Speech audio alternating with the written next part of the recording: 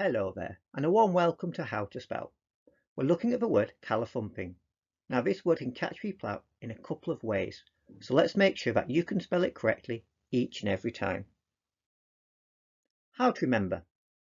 The call I had said that it was a thumping tune. However, it was so callithumping in the background that I couldn't hear properly.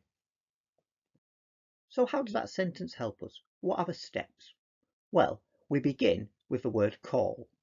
And I had to call, so we have call and I next to each other. Then we take the word thump, we put that in, and finally we add the ing. So now we've got callithumping. By breaking it down, it's much easier to spell. Let's recap. The call I had said that it was a thumping tune.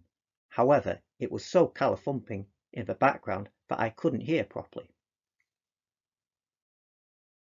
So hopefully, by breaking this word down, you can ensure that you make no spelling errors whatsoever.